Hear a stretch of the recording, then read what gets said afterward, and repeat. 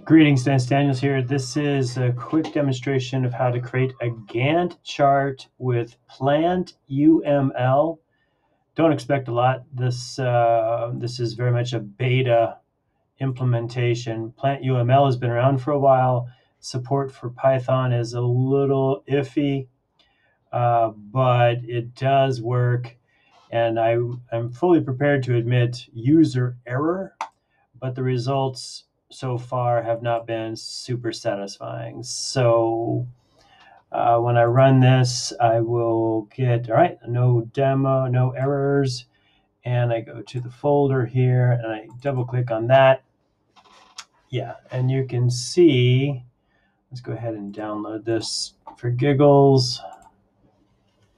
All right, so you can see that the wrapping, the text wrapping is not very good. And further, I still have yet to figure out how to move the tasks so that they don't start on day 1.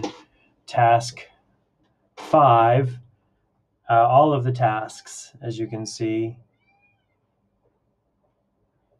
start on day 1. That's not a Gantt chart.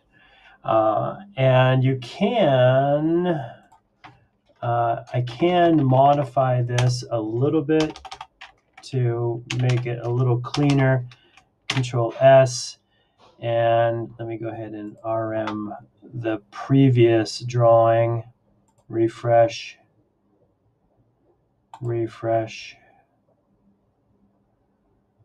Yeah, okay, so it's now deleted. I'll go ahead and create the new one, and now I should run it.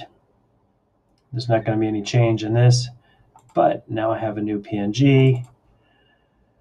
And you can see that it does work. It's just not very pretty.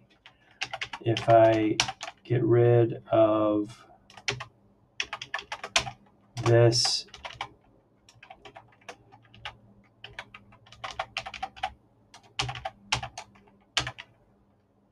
now what you would expect, or what I would expect, is that the diagram would go out all the way. So let's see what happens when I do that.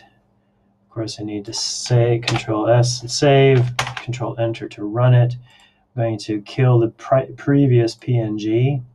And you know what? I'm going to go ahead and kill the previous TXT as well. All right, now I run it. And I run it. And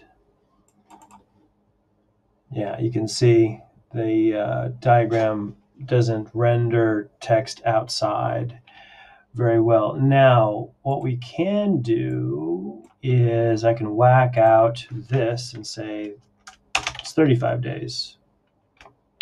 And that, I'll go ahead and delete all of the prior stuff. So it's clean.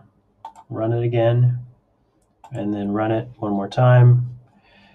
And I should have 2 top files there. And here's my Gantt chart demo. And you can see, open image, a new tab, that since I've whacked it out to 35, it seems to handle the lines better. But again, I still haven't figured out how to change the start day of the tasks. All right, thanks for watching, and happy computing.